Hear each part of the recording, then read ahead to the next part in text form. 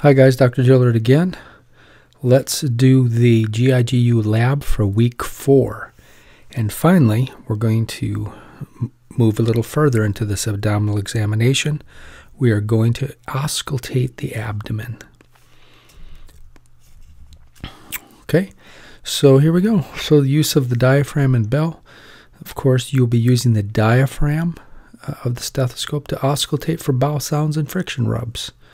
Then you're going to switch over to the bell to look for bruits. Also going to be looking, did I forget one? Friction rubs? Nope, I got friction rubs. And venous hums I could have added in there.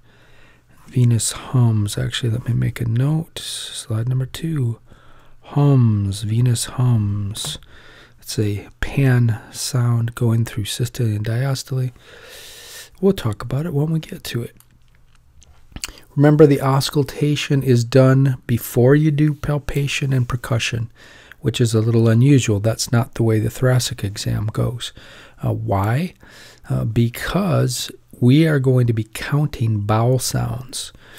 And we don't, if we poke around in there with percussion and palpation, you might mess up the bowel sounds and you won't have an accurate count. So that is the theory behind that. Pretty straightforward. And so bowel sounds are very widely transmitted. Now here's an eye-opener for you. Bates, Seidel, the 2 board books, and even Jarvis say when you auscultate the abdomen, you only have to do 1 quadrant. And you can really pick whatever quadrant you want. None of them say what quadrant. It's not important. Oh my gosh, but we do all 4 quadrants. Well, Seidel says if you're concerned about it, because he can hear professors cringing about this, you can listen in all 4 quadrants, but the research says it doesn't matter what quadrant you listen in, the bowel sounds are all the same. And you can't tell, the bowel sounds are, they don't tell you anything about where that sound is even coming from. Therefore, the only purpose they serve is to listen. The only thing you can tell about them, bowel sounds, is whether or not the gut is hypoactive, hyperactive, or normal. That's all you can tell. Are there too many bowel sounds? Are there not enough bowel sounds? Maybe they're absent bowel sounds, and people with acute abdomen might have no bowel sounds. So that's it. You can't tell anything about it.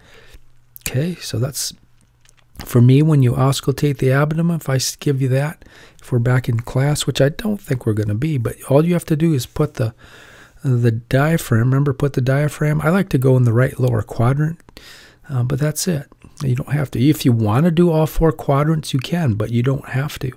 In fact, Stiedel's the only one who even mentions. The other board books say you don't do it. Okay. So what are you actually auscultating for? Well, clicks and gurgles. You probably heard them on yourself before. Little sounds that are made, and they have a name, and they're exactly called clicks and gurgles. So you have to memorize that.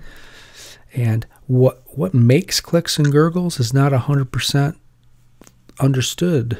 We're not 100% sure what causes them. But we think it's kind of a wet food being churned around in the stomach, or possibly wet fecal material being pushed by peristalsis. That's the best guess of those things, but we're not 100% sure what they are. But what we do know is how many you're allowed to hear. And it's a big range. So when you auscultate, you get your watch out and you count out a minute. And then in your head, you count every time you hear a click or a gurgle. 1, 2, 3, 4, 5, 6. You count those clicks and gurgles.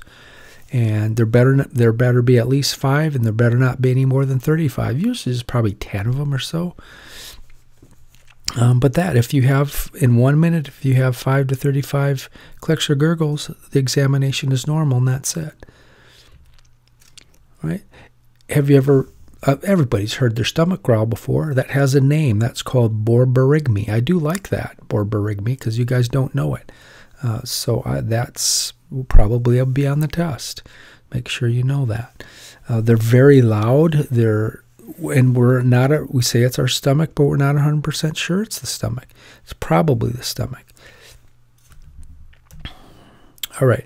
So you examine a patient's abdomen, listening for, or auscultate the patient's abdomen for bowel sounds, and you hear only 3 bowel sounds in 1 minute.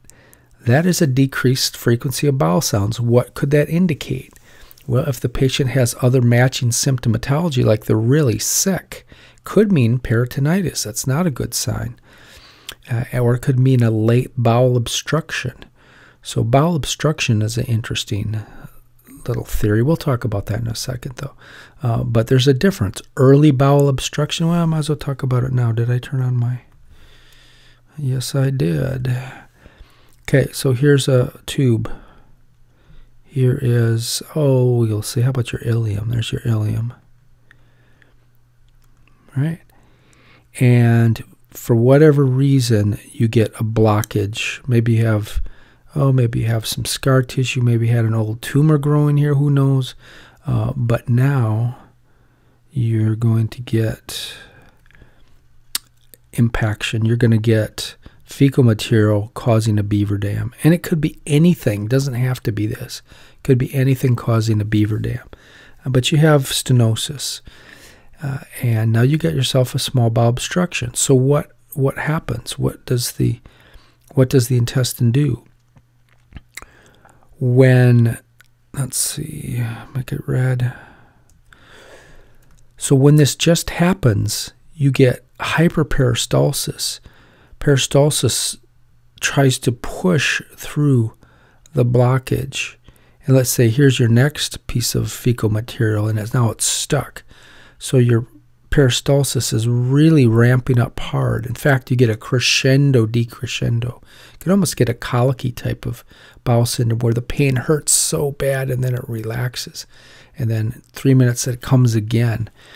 So this can cause hyperactive bowel sounds because this is very active. However, with the passage of time, this stops and no more contraction. It gives up. As time goes on, it gets slower and slower, and pretty soon it stops. You can actually get, in late obstruction, you can get either diminished bowel sounds or no bowel sounds at all. So that's kind of the story with that.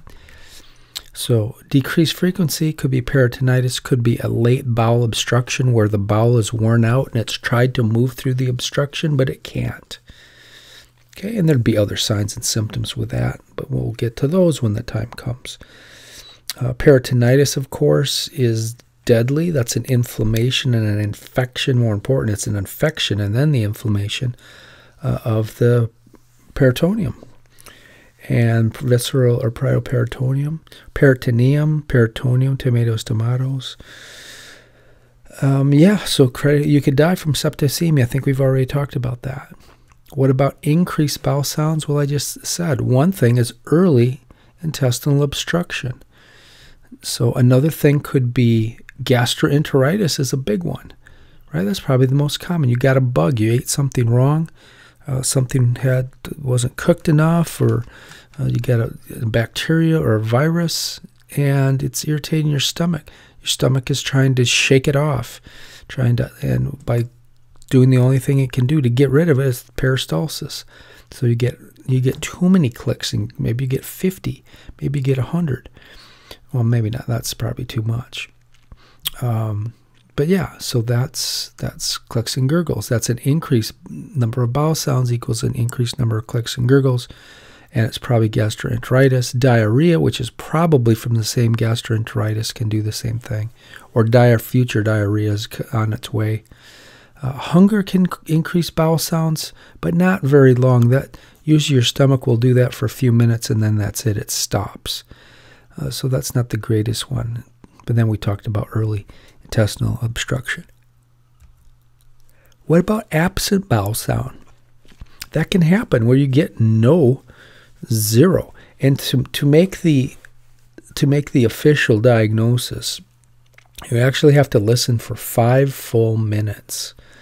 Okay, 5 full minutes, just to make sure there isn't one errant click or gurgle. And if you don't hear anything in 5 minutes, even with late obstruction, you'd probably hear something within 5 minutes. But if you don't hear anything, then you have to worry about complete intestinal blockage that is very dangerous. It's stopped. Or it could be another disease called paralytic ileus or adynamic ileus. And it's always paralytic ileus is probably the main one here. And that happens when peristalsis is broken in part of the small bowel. So that can happen after surgery. After you have a surgery, the peritoneum, the peritoneal cavity is kind of, or the intestine is kind of shocked and in a state of shock, and it doesn't work. So that's actually normal after surgical procedure, but it'll come back. It'll turn on. But not in paralytic ileus with some other type of disease. And we'll get into that more when the time comes. How about some fun facts about bowel sounds? McGee, who is it's not a board book, but it's of all the books, it's super evidence-based and meticulously referenced. Really like the book. It should be a board book. But he goes on a rampage about these bowel sounds are just really, I mean, like I said, the only thing you can tell is whether they're hyperactive, hypoactive, or not active at all. Okay, so it's impossible to tell where they're coming from, so forget auscultating all the 4 quadrants. You just need to put the diaphragm down in one quadrant, and that's it. He just reiterates that. Okay, what else does McGee have to say?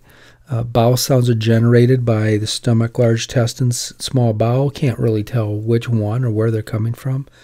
And the overall frequency could actually increase after a meal. So it's probably not the best time to check for bowel sounds right after somebody ate. And again, the actual cause is still debatable. We think it's the movement of fluid and liquid and gas through peristalsis, through the stomach and intestines, but we're not 100% sure. Assuming the frequency of bowel sounds is only fairly accurate, or assessing the frequency of bowel sounds is only fairly accurate in diagnosing small bowel obstruction. So this is about small bowel obstruction. We can't study this in humans. That's inhumane to induce a blockage. We have to use animals. And what I said about the hyperperistalsis, that's from animal research, what I talked about. I think that's all we need to say about that. See, I wasn't very interested in that slide, was I? You people are trying to figure out what I'm going to test you on. 1 star, just in case I do. But not super interested in that slide. Okay, so again, let's auscultate the abdomen. There's a good technique using, looks like the diaphragm there. Remember, now don't put your finger on top of the bell. Okay, and just stick it in one quadrant. We'll go with the right lower quadrant like Bates is doing. And yeah, and that's how you do it. And you're going to use the diaphragm, not the bell. We're going to use the right lower quadrant. There's no need to auscultate all 4 quadrants. I know you were taught that, but it's unnecessary according to the board book. So why waste the evaluator's time doing stuff that's not recommended? And then listen for the frequency of clicks and gurgles. I'll say in the test, auscultate for bowel sounds. And then you'll know to get your watch ready, and you'll stick the stethoscope there, and you will watch and count. And you'll count how many bowel clicks and gurgles there are within a minute. And there should be between 5 and 35 of those things. All right, now bruits is a different animal here. So I might ask you, instead of auscultating for bowel sounds, I might say auscultate for bruits. And you got to know which ones are auscultatable. Right? We're also, remember, bell and bruit, they both start with B. So when you're auscultating for bruits, with the exception of the carotid artery, severe carotid artery stenosis can actually be better heard with the diaphragm. But for everything else, bruit, use the bell of the stethoscope.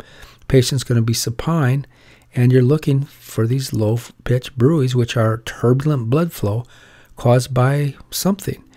Some type of partial beaver dam, like you put your finger over a hose and the water comes flying out of there. That would be a bruit.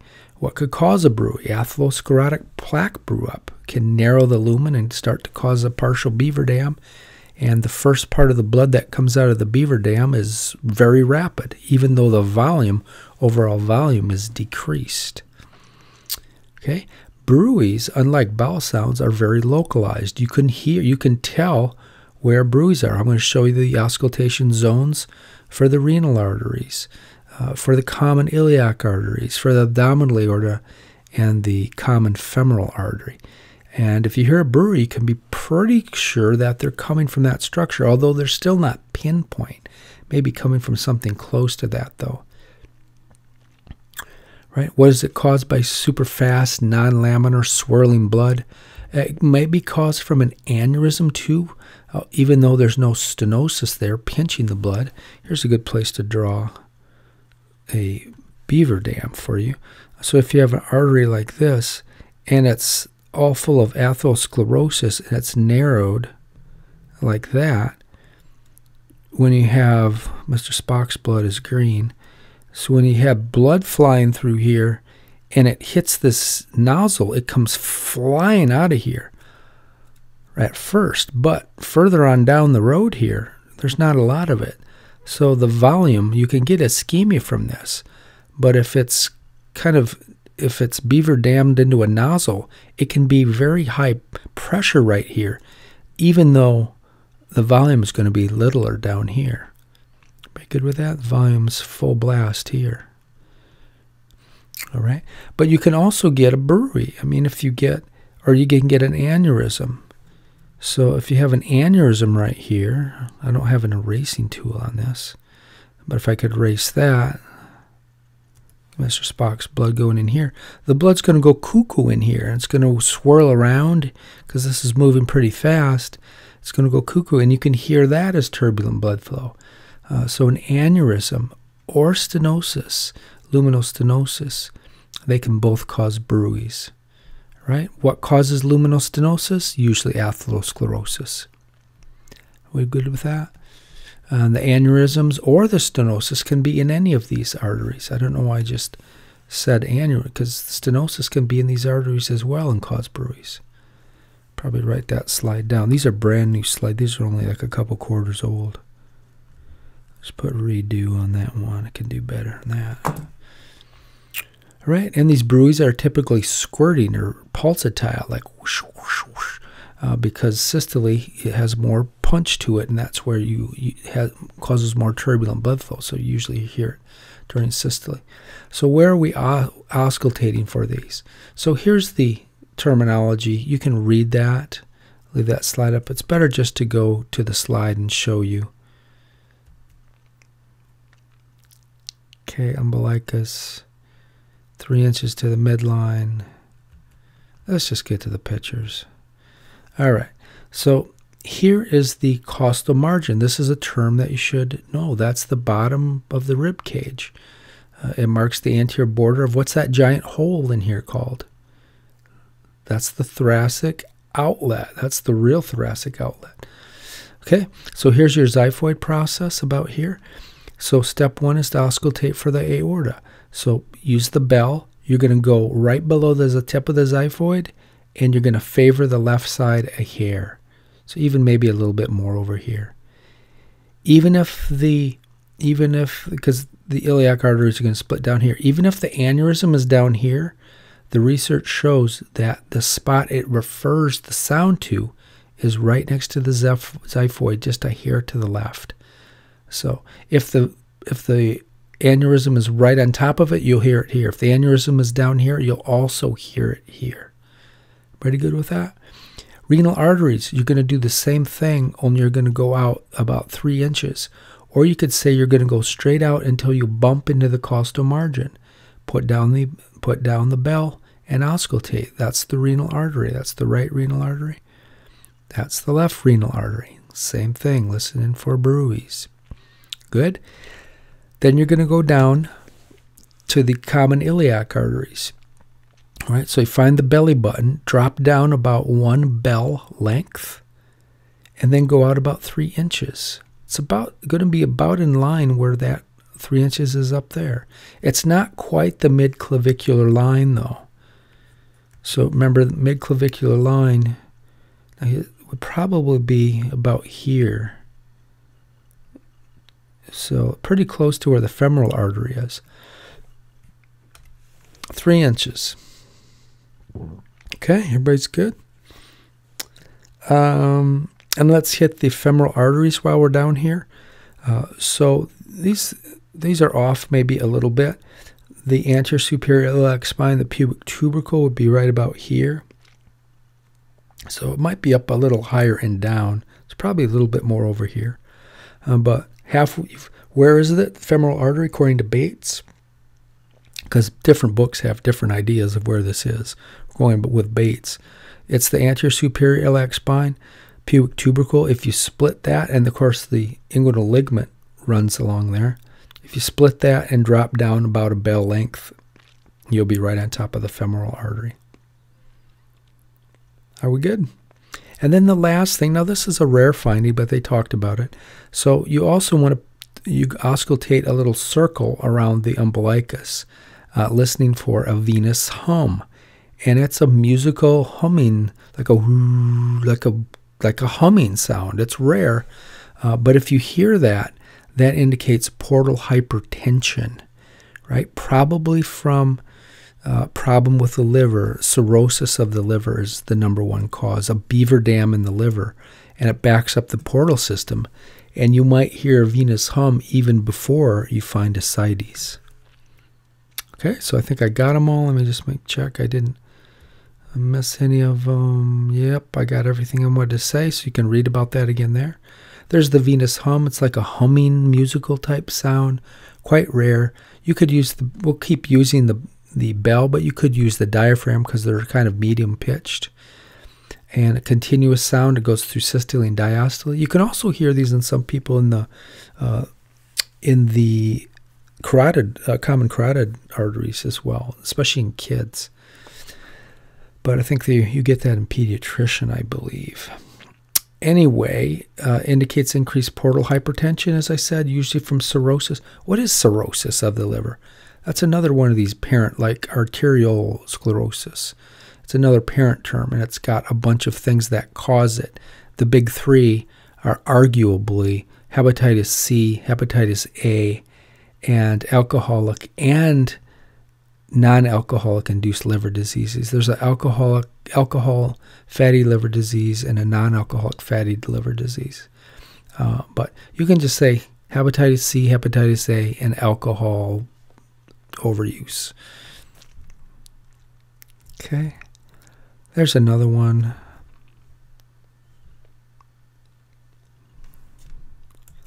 All right.